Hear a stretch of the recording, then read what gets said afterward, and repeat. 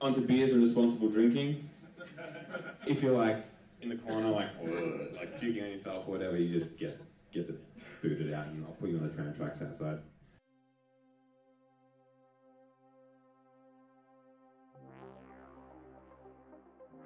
Welcome to Preferred Enemy Demagogue. Just seriously look both ways before you cross the tracks, because yeah, they're super fucking quiet.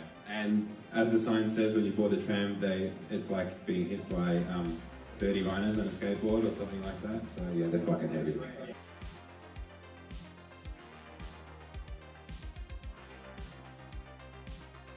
For everybody that was here last year, they know about the live map and stuff we had going versus with loyalists versus traders. We're doing something different this year, so we're not going to have the live map. Everyone's going to be playing through the same narrative of this story throughout the whole weekend. At the start of each round, I'm going to play a little multimedia video that'll give you a little bit of an insight into what's happening with the character and the planet and all that sort of stuff.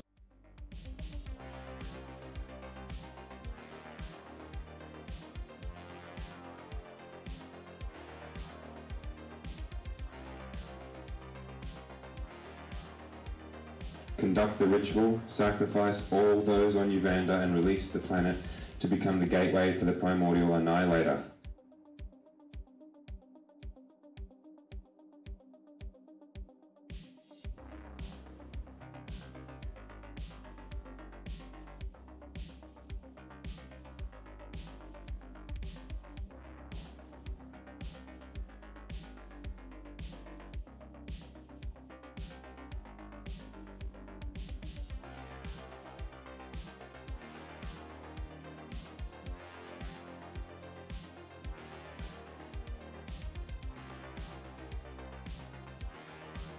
Nearly all of you are going to have a first turn charge in this deployment setup anyway, so just keep that in mind, yeah?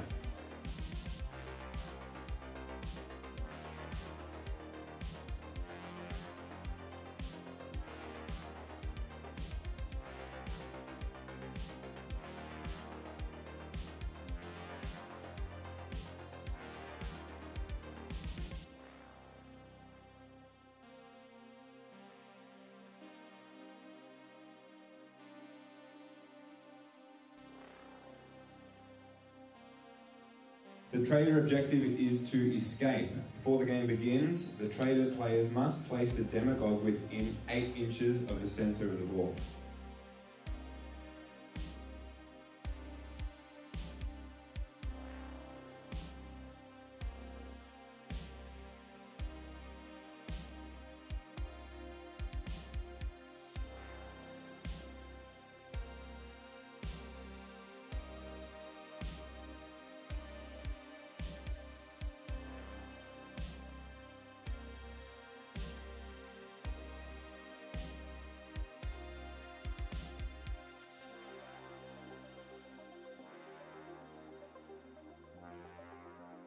The Loyalist objective is to kill the escorting models, so the Loyalists must not let the Demagogue escape. The Loyalist player scores 2 victory points for each traitor scoring unit destroyed, and adds an additional 2 victory points if the Demagogue has not made it into one of their deployment zones.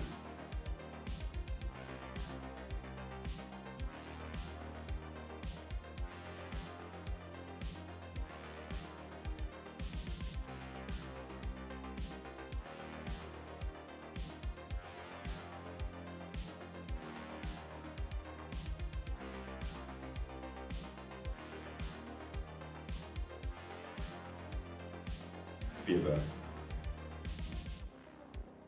7 major prizes, added a whole bunch of minor prizes as well, so I'm just going to jump straight into the minor prizes. There is a minor prize for the best demagogue. I did see some very creative conversion work and people diving into the narrative. However, there was one demagogue model who stood out the most. You win this award and a friendly Games Workshop butt plug. Next is best character model. This was hotly contested. Dave's character, and honourable mention for Kieran Soltavitz, but the award goes to the Praetor of Ed McBurney. Good job. Next one is the best super heavy. Honourable mentions go to Pat Golden Orion dropship and Mitchton for his sexy purple glaive, but the one that stood out above the rest was the Fellblight by Dom. Come up and have a prize. Appropriately named the Dominator. That takes us to best vehicle. Honourable mentions again go to Kieran for his Venator, Dom for his Whirlwind Scorpius, and the award goes to the Cronus Grav Carrier of Pat. Well done, Pat.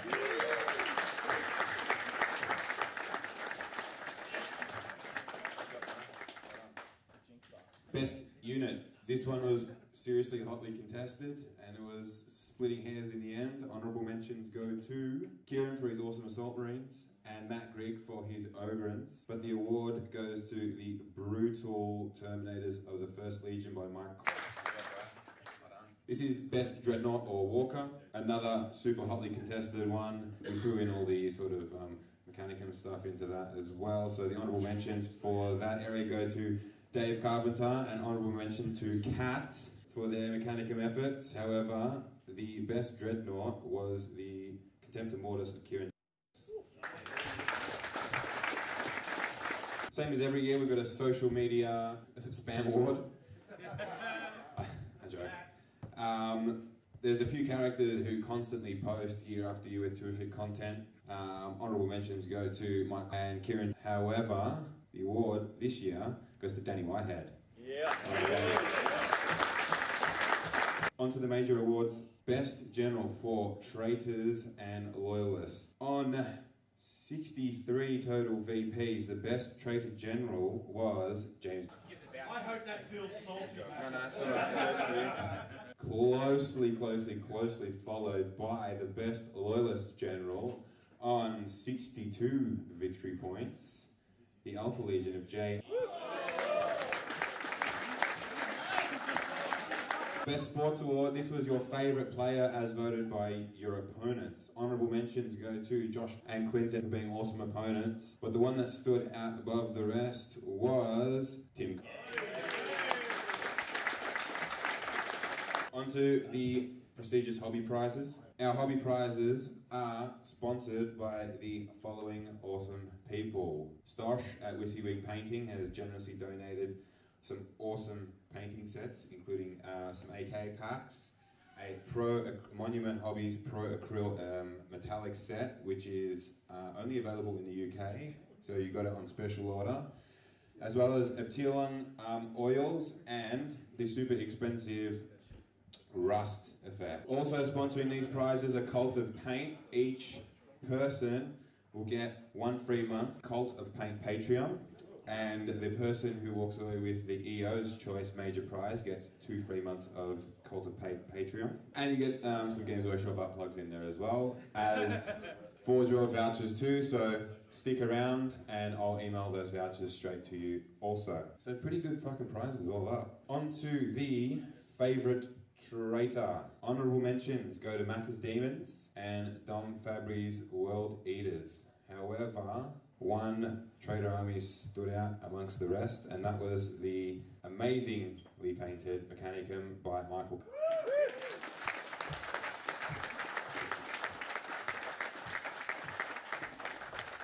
On to the favourite loyalist, hotly contested one here. Honourable mentions going to the following people: Kieran, Patrick and Clinton for his Ultramarines. But another Mechanicum army has picked up the prize. Ryan, great job.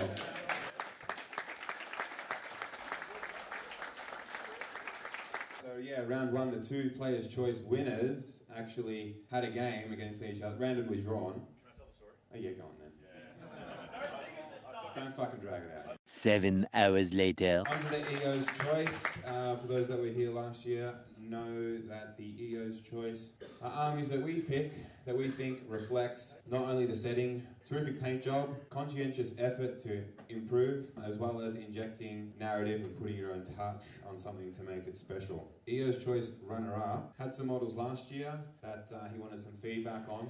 Gave some feedback, and he's really gone and consciously applied techniques and thought about it, and he's produced a terrific looking army that's cohesive and sets itself apart. That is the terrific Xana army of Cat. You've shown really great improvement, Cat, so more credit to you, bud. The Hero's Choice Award goes to a very special army, probably because of the level of effort, detail, and conscientious approach to really make it his own. And it's quite undeniable that this award has to go to Nick. Great job, man.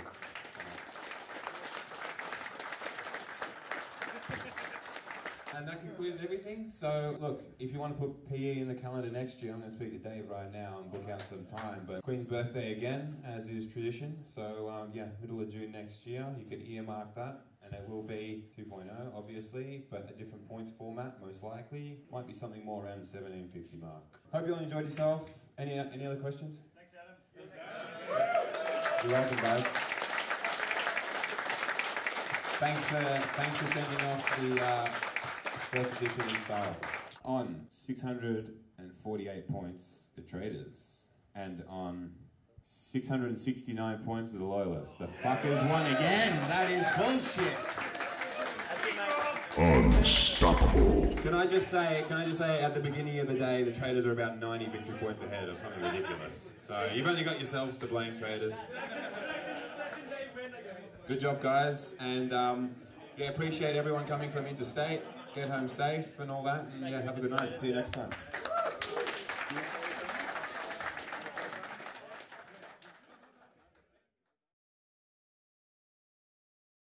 Talking to this little phone, little device, and I'm saying hello to Kat as he's editing this. How you going, buddy?